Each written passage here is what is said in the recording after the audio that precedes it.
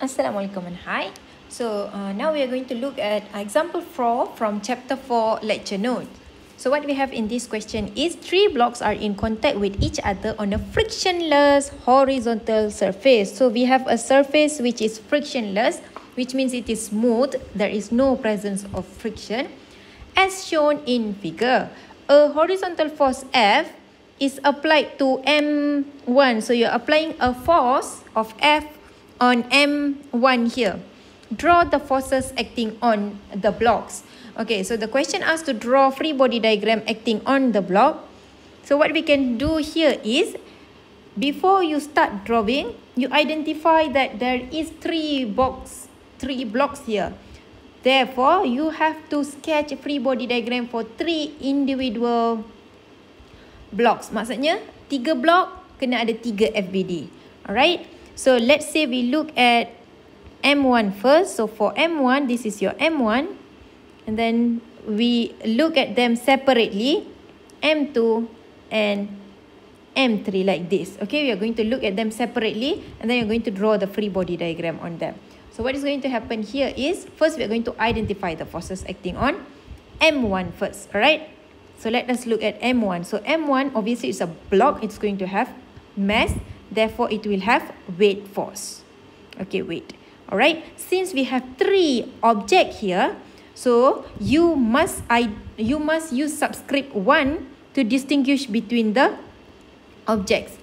Okay, so the W1 here refers to the weight force of object 1.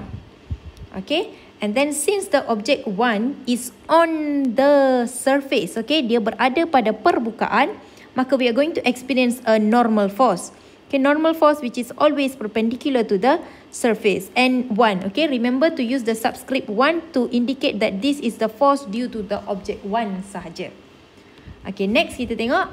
In this question here, a force of F is applied on M1 and it is applied to the right. So kita ada force of F acting on M1 to the right. So force kita akan ada external force dekat sini, acting on M1. Alright. So dia cakap it's a frictionless horizontal surface, so there is no presence of friction here. Okay. However, there is one more force acting on M1, which is the contact force between M1 and M2. Kalau kamu perasan, your M1 and M2 are touching each other. Mereka tengah bersentuhan dekat sini. Bila dia sentuh, sama macam kamu punya M1 tengah duduk on the surface. Bila dia duduk on the surface, alright, dia akan exert weight ke bawah, and then this surface is going to react by giving a normal force. Begitu juga bila M1 dan M2 ini bersentuhan, okay, kamu tolak dengan force F, alright, this box is going to exert force on M2. Okay, begitu juga M2 akan react. Alright, so disebabkan oleh ada permukaan M1 dan M2 ini bersentuhan, we are going to have another force. We call it as a normal force juga sebab touching of the surface dekat sini. M2 on M1. M2 yang apply pada M1. So kita akan ada normal force of object 1 on object 2. Okay, ini adalah Newton's third law sebenarnya, action reaction force. Alright, so when your force is being pushed, your object is being pushed with a force, dia akan tolak objek ini. So bila dia tolak, dia tengah exert a normal force. So objek ini akan react balik by exerting another normal force dekat sini. So let us look at objek kedua pula. Objek kedua dekat sini, obviously going to have a weight, masih sama, W, guna subscript 2, and then you're going to have normal force, N2 kali ini.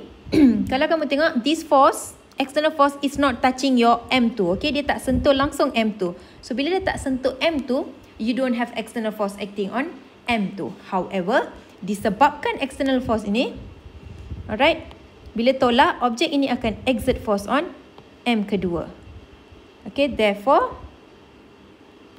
you akan ada that normal force due to the contact of M1 dan M2 and 1 on 2.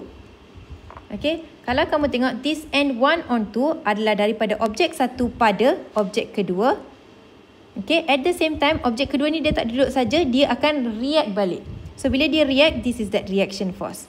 So these two forces, they have the same magnitude and 2 on 1 sama sahaja nilai dengan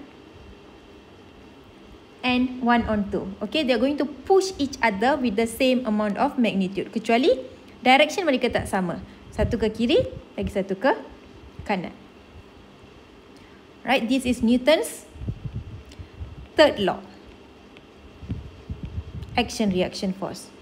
Alright, so next we're going to look at this contact between the surface M2 and M3. So begitu juga sebab mereka punya permukaan tengah bersentuhan, you're going to experience normal force. Sama macam surface ini sentuh objek 2. So sekarang surface daripada objek 3 tengah bersentuhan dengan objek 2. So you're going to have normal force of objek 3 on 2. Ke mana? Ke kiri. Objek 3 tengah apply on objek kedua. So normal force of objek 3 on objek 2. Okay, and then lastly we're going to look at this third object here. Okay, objek ketiga kita, you're going to have weight and then normal force ke atas. And then kalau kamu tengok ada contact between M2 and M3, so kita akan ada normal force of N2, permukaan 2 pada permukaan ketiga. Begitu juga force ini dan force ini, they are action reaction force. They are reacting due to each other. So they are going to have the same magnitude but opposite direction.